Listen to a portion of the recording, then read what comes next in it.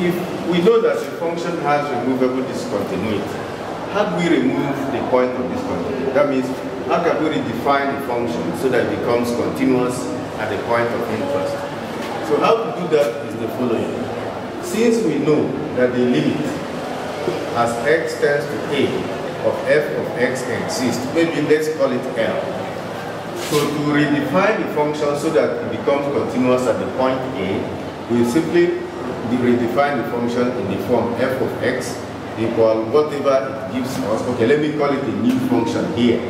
G of x is equal to f of x anytime x is not equal to a, and then it is L when x is equal to a, where L is this limit as x tends to a. Now with this new definition, what we now have is a continuous function. So using this now, going by the example we had f at x is x squared minus 1 divided by x minus 1. So if now I redefine this to be my g and I call it 2, here x is not 1, x is equal to 1. We can see that this new function is now a continuous function at the point x equal to 1. Reason, we can see that f at 1 exists. It is 2, so I write 2. We can see again that limit as x tends to 1 of f of x. As x is tending to 1, it tends to 1 either from the positive or from the negative.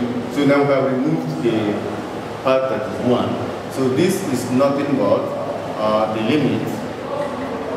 So in fact, precisely it is what we did in the previous part. This is nothing but 2. So you can see that f of 1 is now equal to limit of f of x as x tends to 1. Hence, the new function we define is continuous. At is continuous. So the new function we define is continuous at x equal to 1. So this is what we get.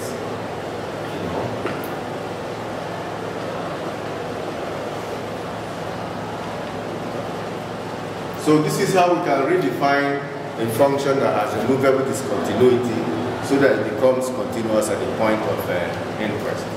All right.